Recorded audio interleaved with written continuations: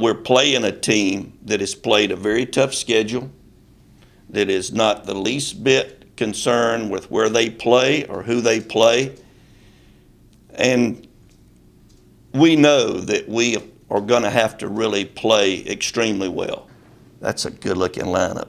It ain't 1 through 5, it's 1 through 9. And the pitching has been excellent. I mean, up and down. It's a solid baseball team. For me to sit here and say it doesn't matter is a fat lie.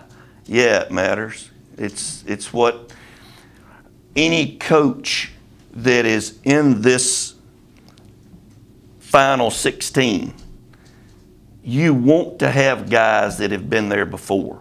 And yes, we do feel comfortable with guys that have played in super regionals in the series last year. I think Tracy said it best when he's talking about a guy that's a great competitor, been in the rotation for 2.5 years, not going to be the least bit intimidated.